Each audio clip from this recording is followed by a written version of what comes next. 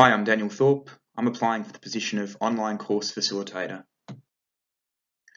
I believe, based on my previous experience teaching Introduction to Physiology, Human Physiology 100 and 101, Physiology Essentials, and second year Physiology, I'd be great at engaging and encouraging learning for online students.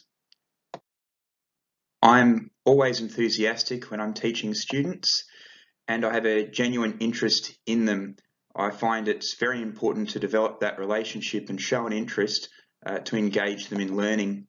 It's also important to be relatable and for the course information to be relatable to them currently, as well as part of their future careers. And I feel that it's very important to demonstrate this while you're teaching, otherwise there'll be a lack of engagement due to this.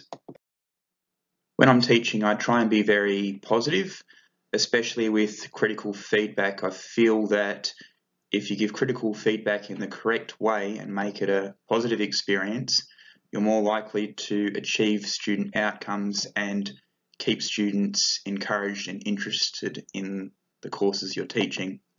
I also feel that goals are very important to set.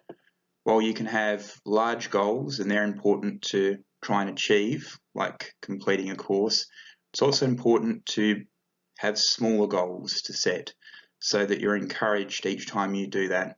One of the ways you can achieve this is by breaking up lectures into smaller sections. So a 2-hour lecture could just be in 20-minute sections, and it's far easier to go and look at a 20-minute lecture here and there and get through it all than to know you're going to be stuck there listening to 2 hours worth of lectures.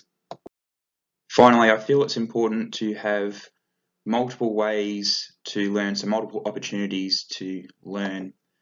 It's great to have text. It's also important to provide pictures because some people learn better with pictures, and some people prefer a forum situation where you can discuss a topic with each other and give them constructive help or feedback on this.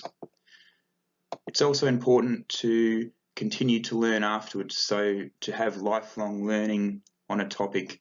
And in this regards, I'm providing this YouTube link, which will give you further opportunity to learn about me. Thank you.